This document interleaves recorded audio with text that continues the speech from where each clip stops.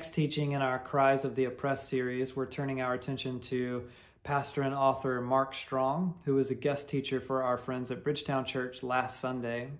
Next week, we're going to continue this conversation as a church as we explore more practical steps on combating racism and injustice. But for now, let's take this opportunity to listen and to learn from Mark's powerful word to disciples of Jesus about race, justice, and Black pain. It is good to be with you today and just have an opportunity to share with you my heart in lieu of some of the things we see going on in our world today. Let's just be honest with one another. We are living in an absolutely crazy time. We're smashed with the COVID virus, and everybody's been in quarantine in the house for a little while. And then on top of that, we have the murder of George Floyd and the protests and everything's going on. We are in a pressure cooker as a nation. We're in a pressure cooker as a people. We're in a pressure cooker as a church.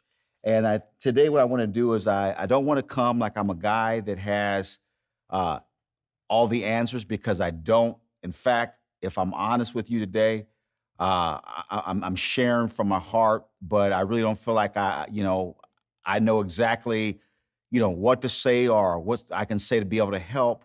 But there are just some things that God has placed upon my heart that I believe will be helpful, irregardless of how I feel as a African-American man who's kind of going through the struggle of everything that's happened and so forth. The first thing I want to say is this, is that as believers, it's different if we're talking to non-believers or non-followers of Jesus Christ. But as believers, our primary objective and goal in life here on earth is to become like Jesus Christ. We accept him, we follow him, and our goal is to be transformed and shaped into his image. And sometimes when we think about discipleship, we think about being formed and shaped in the image of Christ, there's something that just kind of gets lost in that mindset as it relates to what we see going on in our world. We have this view many times in our mind that as we become like Jesus, it makes us kind of irrelevant or unable to really grasp or understand or really to be able to kind of articulate what's going on and to have an impact in the way that the world is going within the circumstances that the world is experiencing. But what I want to say to you today is that none of what's happening right now in this world is a shock to God. He's not surprised. He's not overwhelmed. He's not scratching his head. He's not having a panic attack. He's not saying, what in the world do I do? He understands it. He knows it. He sees it.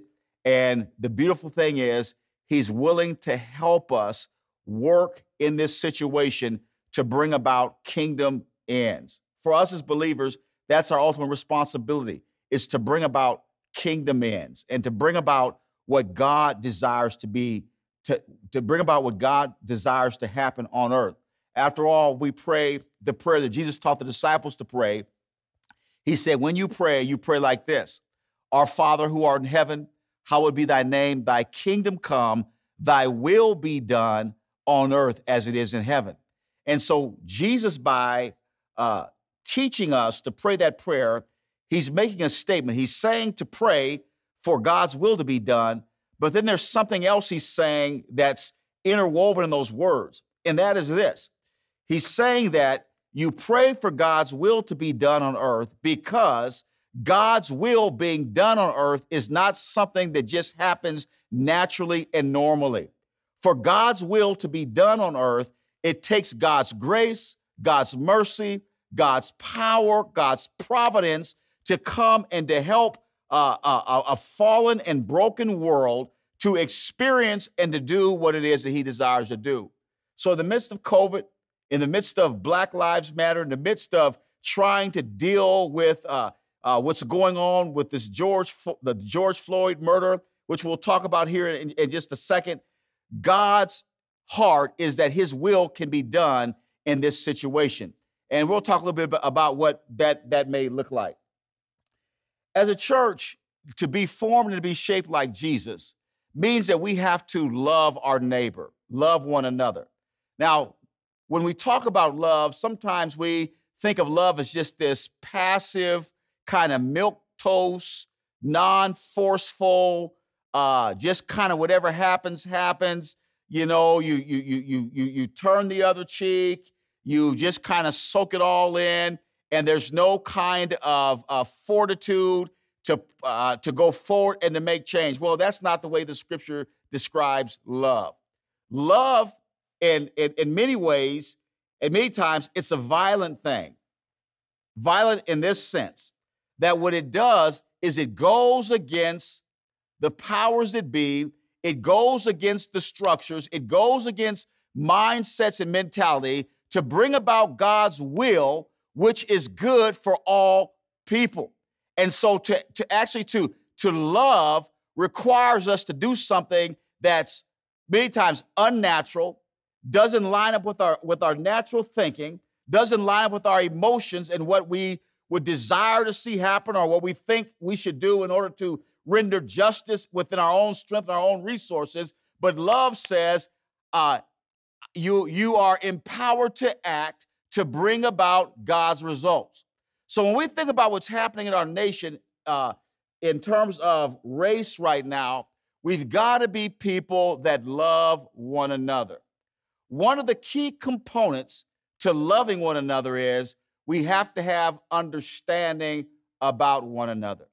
Right now, the focus is on Black America. The focus is on the unjust actions that have taken place upon the life of George Floyd and how that senseless killing has turned the whole world upside down in a way where you have hundreds of thousands of people across the globe marching and saying that we want justice. And so I think as believers, it's important for us to understand how we get to a place like that. It's important to understand what's behind a statement, Black Lives Matter. It's important for us to understand what's behind a man like Martin Luther King, what's behind civil rights activists, what's behind some of the words and some of the emotional expressions that we see happening from African Americans across our nation and across the globe. I want to put this in a scriptural context to kind of help us kind of understand what I want to call Black pain. There's a scripture found in Matthew chapter 2. I'm going to start from verse 16, read through verse 18. Then Herod, when he saw that he was deceived by the wise man, was exceedingly angry. And he sent forth and put to death all the male children who were in Bethlehem and all of its districts from 2 years old and under, according to the time which he had determined from the wise man. Then was fulfilled what was spoken by the prophet Jeremiah, saying, a voice was heard in Ramah, lamentation, weeping, great mourning, Rachel weeping for her children, refusing to be comforted because they are no more. Now, we understand that this is Jeremiah the prophet. He's prophesying, hundreds of years ago about a time when Rachel, symbolic of Israel, would be weeping because her children would be killed by a political entity for no reason at all. Herod kills these children because he's heard from the wise man that a king was born. And so what he decides to do is to commit like a genocide to wipe out everybody, every young boy that was under the age of 2 that was born during the time the wise men said that the Christ child was being born. And so what happens is he goes to Bethlehem and he kills every 2-year-old baby. And the response that the prophet says is Rachel is weeping. She's lamenting. She's crying out because her children are no more. And then the scripture says this, she refuses to be comforted.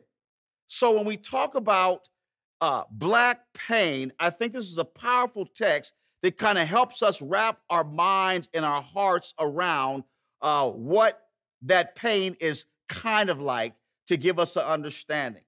You have to understand that for the African American, the pain that they've experienced didn't just start with George Floyd's murder. The pain has been going on for over 400 years from slavery. From the time that Africans were pulled out of Africa, brought to America, sold in slavery, separated from their families, experienced Jim Crow laws, broken apart, torn apart, made to work hard, didn't know if they were going to live from one day to the next. Finally, when so-called emancipation comes, they're struggling, they're still oppressed, they still deal with racism. There's been a 400-year narrative that's taken place. And sometimes I hear people say, well, you know, why don't you guys just get over it? Why don't you just bag it? That's something that happened a long time ago. Well, the reality is this. Even though slavery happened hundreds of years ago, the narrative still continues. And every time there's an incident that happens, it just continues to rip open the scab, and the pain goes deeper and deeper and deeper, and it creates and it brings to surface a trauma that has never, ever really been gotten over. The other day, I was preaching at a large church, and I was talking a little bit about racism. And after the service, God bless her, this young white girl, she comes up to me, and she says to me, she says, I thought that we were through with that. I never would have known that racism still existed in America today. She says, I was so shocked. I was on the bus with my husband, and there was a black man that was on the bus, and he was helping me. And she says, this white person came up and just began to assault him and talk crazy to him. I couldn't believe that this kind of thing still exists. Well, it does exist. I remember as a boy, I grew up in a predominantly white neighborhood in Bellevue, Washington. My family was one of the only black families on the block. We were one of the only black families in the school, me, my brother, and maybe a couple other African-American kids. And I remember the first day I walked home from the first grade, I'm coming up from the stairs, and there are three or four little white boys that lived on my block. They never said hi. They never said, let's play. The first words that came out of their mouth was, go home and wash that paint off your face. Now, I get that message as a first grader. Then fast forward a year or two. We're on the bus. We're goofing off. We're being bad kids on the bus. You know, when you ride the school bus, you're supposed to sit down and wait till you get to the right place. But you know how boys will be boys. So we're jumping around. I'm the only black kid on the bus. We're jumping around. We're playing this game. And guys are hopping from seat to seat. And so I'm moving around just like everybody else. And so the bus driver, he says, Mike, sit down. He says, Scott, sit down. He says, Mike, you sit down. And then he says, you too, black boy, you sit down. Now, everybody else has a name, but I'm just black boy.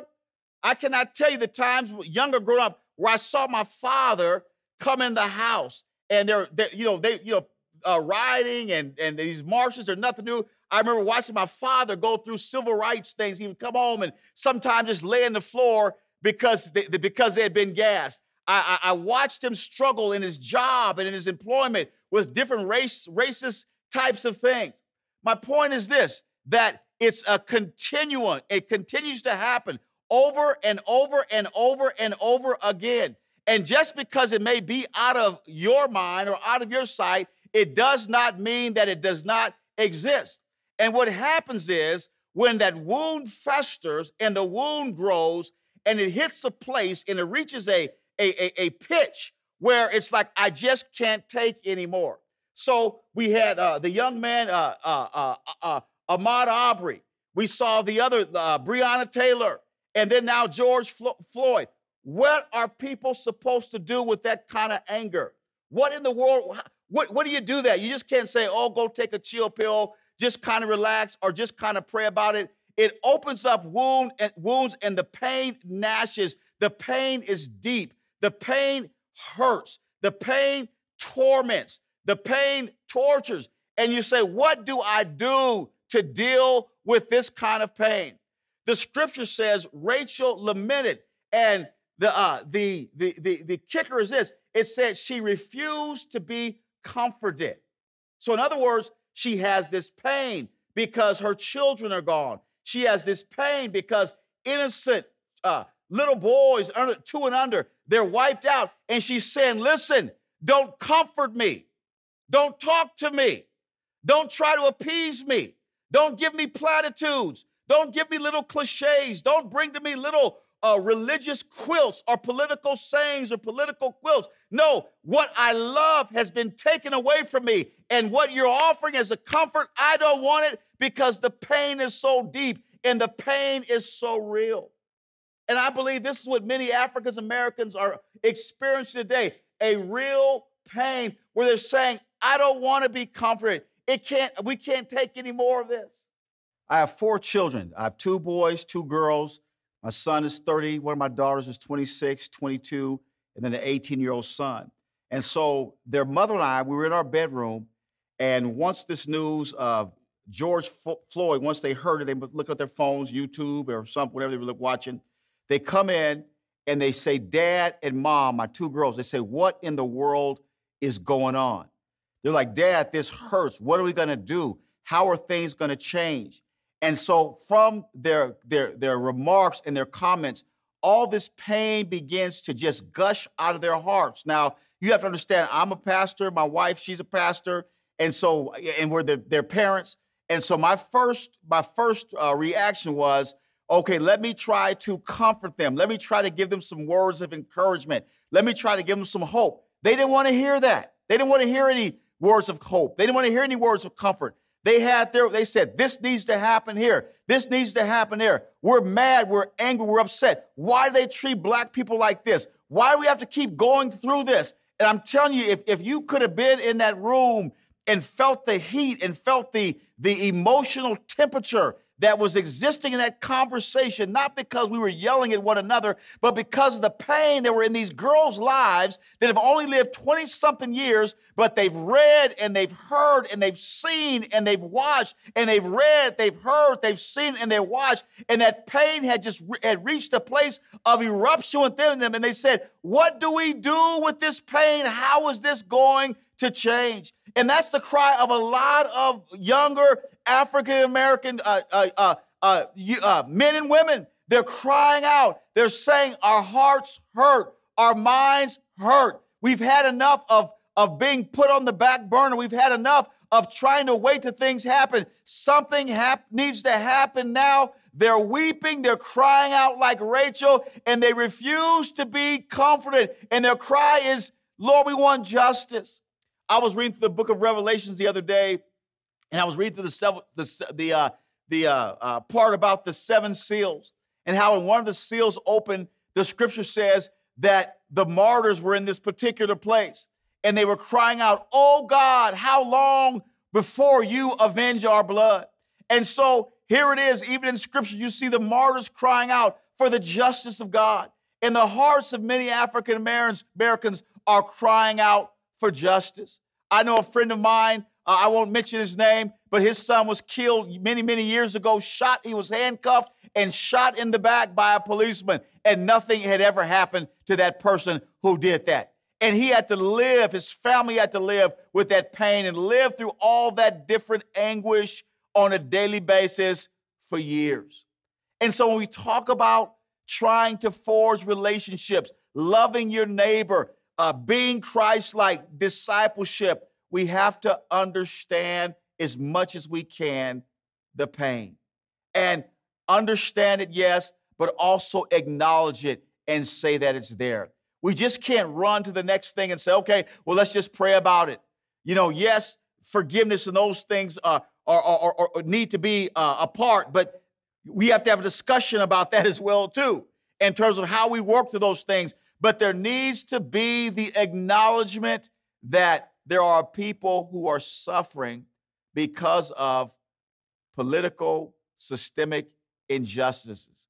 And the pain is so deep that natural and normal comfort is not going to cut it. Now, when we talk about injustice and we talk about someone being treated wrongly, Jesus was the person, was the single most person on the face of the earth that experienced more injustice than anyone. Think about this. The Bible says that he made the heavens and the earth. All things were created by him and through him. He made humanity. All that we see, we love, we experience, we enjoy, it was made through him. The scripture tells us that he even came to his own, but his own, they did not even receive him. Jesus was an individual who never did anything wrong. There was no guile in his mouth. He never misspoke about a person. He never talked behind a person's back. He never said anything untruthful about any individual. All his actions were right. Everything he did was for the benefit of a person, benefit for humanity, to bring them to a place where they could find what was best for them, couched within the will of God. Jesus never harmed anybody. His whole mission was to help, to emancipate, to break yokes off of people, to set people free. You know, you think about one of my favorite stories in the scripture was the story of the demoniac. And now here was a man that, I call him Legion. The Bible says he was possessed by legions of devils. And the man's life was so out of control that the Bible says that there were, no one could tame him. So this man, he was naked. He dwelt in a graveyard. They tried to chain him to kind of confine him, but through the demonic strength, he was able to break the chains and so forth. But Jesus went to that man and he loved him. He touched him. He healed him and he delivered him to the place where the Bible says this man who was so broken in such pain to the point where he cried out every night, he found total healing and deliverance and peace and acceptance and love from a person from the person of Jesus, and no one else on the face of the earth had ever gave him that before. That was the kind of person Jesus was. He only did good. Jesus went about doing good, healing all those that were oppressed by the devil. But look what happened to him. The Bible tells us that he died the life of a criminal. He was accused as a criminal. Trumped up charges, things that were not real. They said that he did things that he didn't even do. But we understand that in God's sovereign plan, Jesus didn't come to the earth to live. Jesus came to this earth to die. He was the sacrificial propitiation for our sins. The scripture says that he was the Lamb of God slain before the foundation of the world. He came so that he could take our iniquities, our sins, our transgressions, our wickedness, our prejudice, our hatred, our pride. And he came so he could bear that, so we could find forgiveness and freedom in the sight of God. Jesus came to die so that we could be free. He experienced injustice so that we could be justified. Now, we understand theologically that was all a part of God's sovereign plan. Jesus's execution, crucifixion on the cross was part of God's providence for us to experience the life that he desires. Adam blew it, but Jesus won it, right? So God allowed that to happen so that we could live and be a part of the family of God. Now, for just a second, let's just put the theology, we're not moving away, but let's just kind of scoot it over about an inch or two. Let's just, maybe just kind of for a moment, let's just, I don't want to say forget, but just kind of just take our eyes off of just a second of the theology in terms of the sovereignty of God, the purpose of God, the plan of God, and so forth. Now, don't get so religious on me and say, how can you do that? Listen, we're not moving it totally out of sight. We're just kind of scooching it over a little bit so we can see something else. if we look at how God fulfilled the plan and what happened, if we look at the pragmatic workings of how Jesus went to the cross and died, it's amazing how that injustice was carried out. The Bible says in the book of Matthew that Satan had entered into Judas. So Jesus was having the Last Supper with his disciples, and they're eating. They're just kind of kicking back. They're chilling. They're just enjoying their time together. Jesus is getting them prepared for what's going to happen. And all of a sudden, he makes this statement. He says, one of you, he says, didn't I choose 12 of you? And, one of you is unclean. One of you is the devil. And he says, so the disciples are like, wait a minute, man. I don't want to be the cat that's the devil. Who is it? Who is it? So John is leaning pretty close to Jesus. So Peter kind of nudges him and says, find out who he's talking about. And Jesus overhears and he says, the person who is dipping their bread in the bowl with me is the one who's going to betray me. And so Jesus says to Judas, he says, go do what you have to do and do it quickly. So Judas goes out and he goes to the religious system of the day, the Sanhedrin, the Sadducees, the Pharisees, the religious powers of the day, the system of the day. And they devise a plan where he's going to hand Jesus over to them. And we know what happens there. And then the religious power, religious system, what they do is they say, we're not going to be guilty of this. So they try to bring it to the political system, the Roman governor, Pilate. And they go through a number of exchanges. Pilate is saying, listen, who are you? They say you're the King of Jews and so forth. And then finally, we know in the story, Pilate washes his hands and he gives them, he sends them back to the Sanhedrin. But ultimately, they end up crucifying Jesus. When we think about systems, we say, change the systems, change the systems. It's important for us to understand how systems work, how systems of injustice function, and what takes place. So when we look at the most unjust act in the history of humanity upon Jesus Christ, this is what we have. We have Satan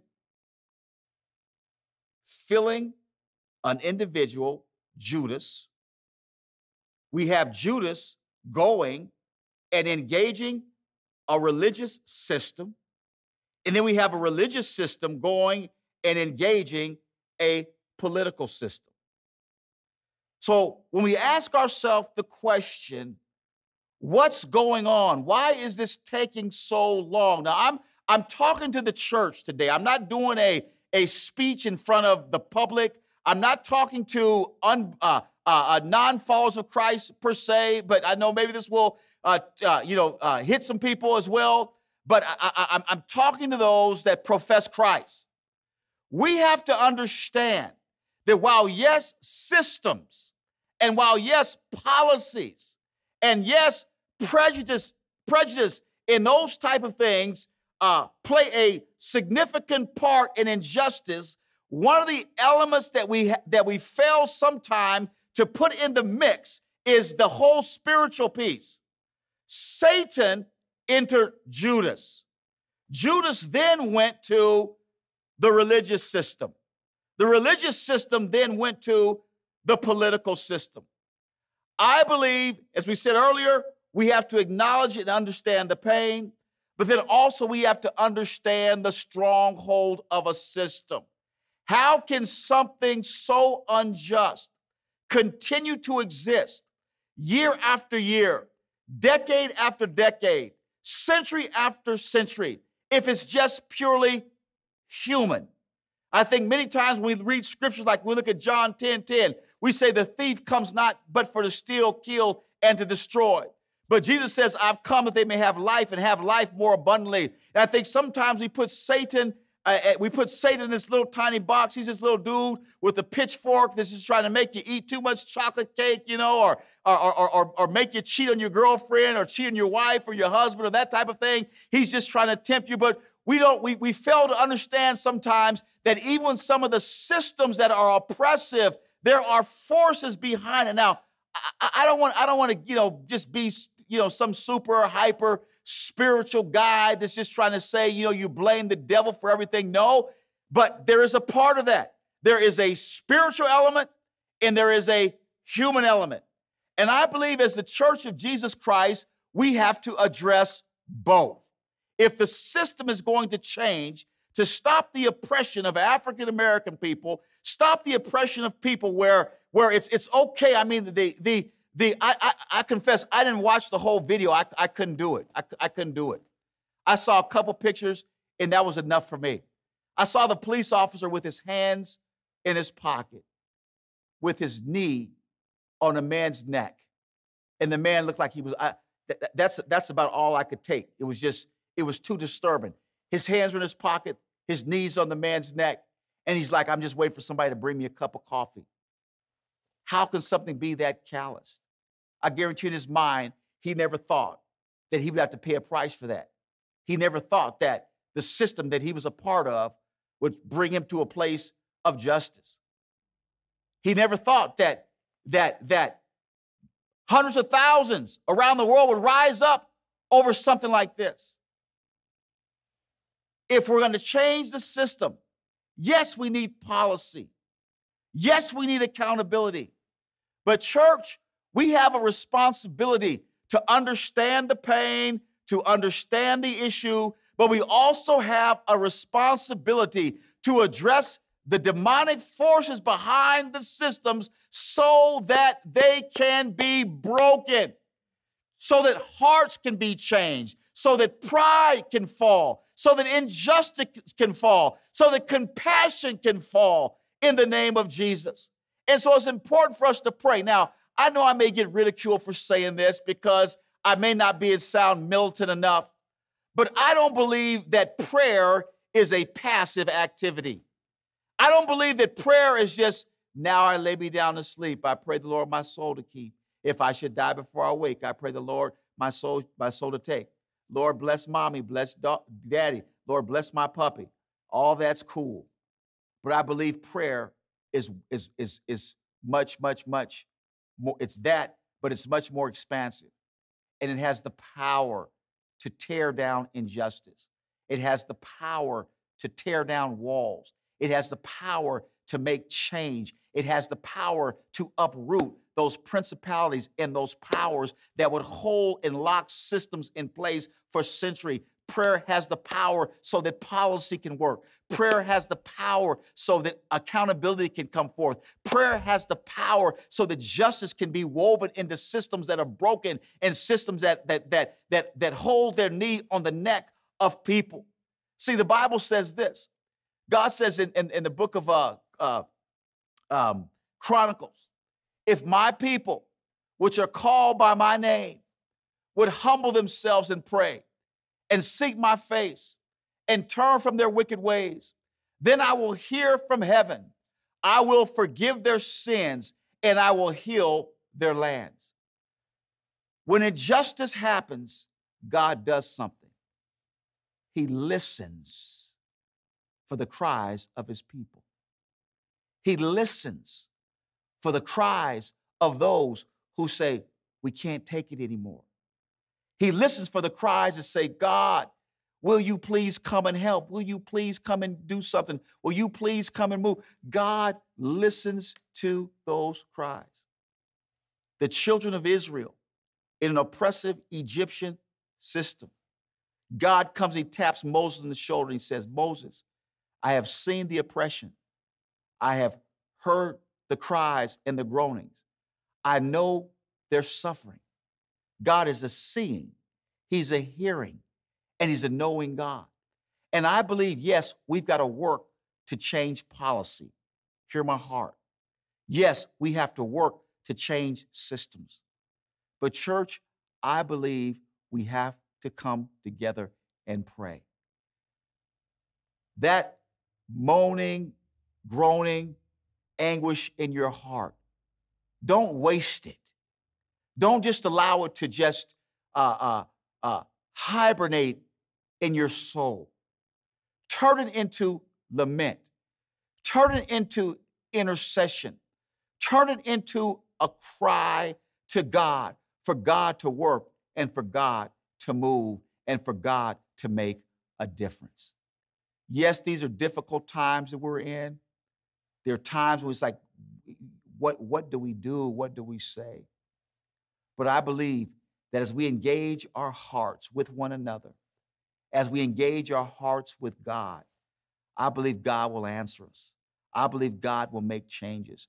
I believe God can, he can turn this thing and he can bring wholeness and he can bring healing. It's beyond our imaginations. Now, if I could just get, old school preacher for about 2 minutes on you. Like some of the old guys would preach, they would tune it up and they'd have an organ going, dun, dun, dun.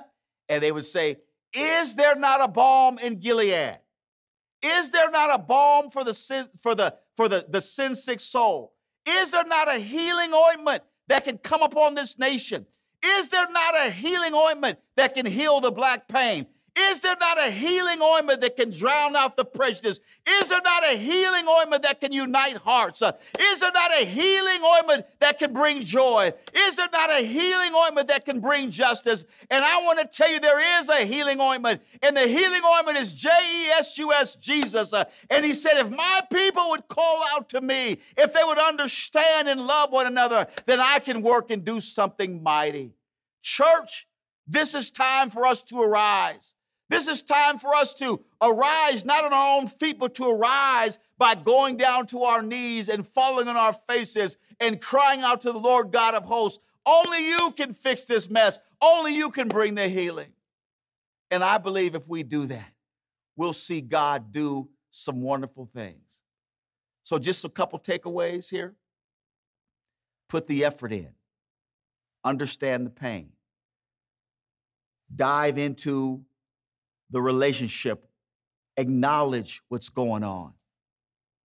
Say, well, you may not say, I totally get it. You don't have to totally get it, but just get it some. Then understand Jesus experienced injustice and that the system that oppressed him was not totally all human, but there was a spiritual component to it. The church is equipped to address that spiritual component as we deal with the natural part, the relationships that we have with one another. And if we do that, together we can see God work a miracle, and we can see the balm poured out upon our country, upon all ethnic groups, and we can see God glorified through his son, Jesus. Let's pray together. Father, thank you so much for even hope in this difficult situation. And I pray for my black and brown brothers today and sisters that, Lord, you would touch the heart. Lord, you understand the pain. Oh, God, you understand, Lord, what is going on in the conversation in black homes across this country and across the world. And we pray today that you would intervene and give some sense of comfort and hope. Lord, you know how to reach Rachel. And then, Father, we pray that as a church that we would join together, that our prayers would merge together to cry out to you, for you to pour out your Spirit in a wonderful way, to bring healing and justice, to uproot systemic issues, systemic racism, systemic oppression, systemic injustice, and cause truth to come forth. We pray today the words that the Master told us to pray. Thy kingdom come, thy will be done. And we ask this in Jesus' name, amen. God bless you.